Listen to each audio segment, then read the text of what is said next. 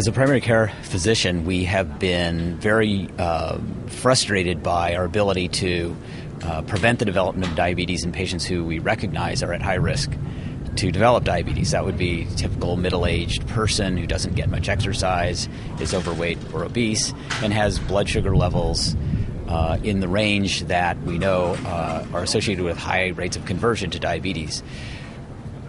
Since the publication of the Diabetes Prevention Program in 2002, we've known that there are effective means to prevent diabetes, but we've been unsure how to value them with respect to other kinds of interventions that we offer in clinic.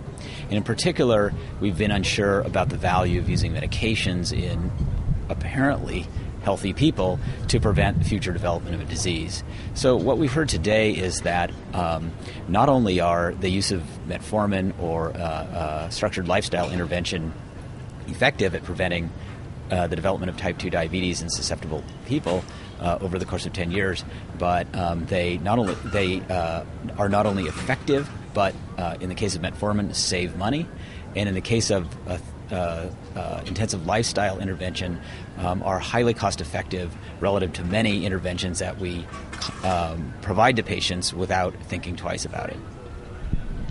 Dr. Herman mentioned that some previous modeling analyses suggested that maybe these interventions are not cost-effective. Does this study now make it a slam dunk saying, yes, it is? This previous modeling exercises were exactly that, modeling exercises. They took a variety of rates and assumptions and put them into various statistical prediction models or sophisticated physiology models to estimate what the cost effectiveness might be under a range of assumptions.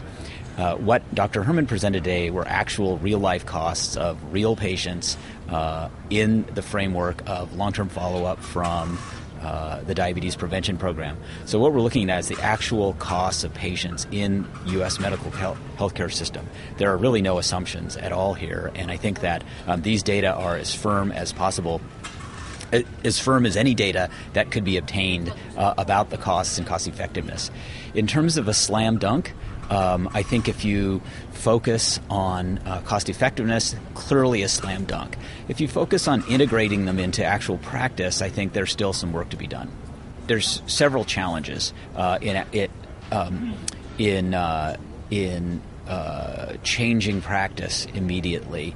One is that I have to address before I would actually start to change my practice. And the first is identifying the right individuals to actually provide these kind of interventions for.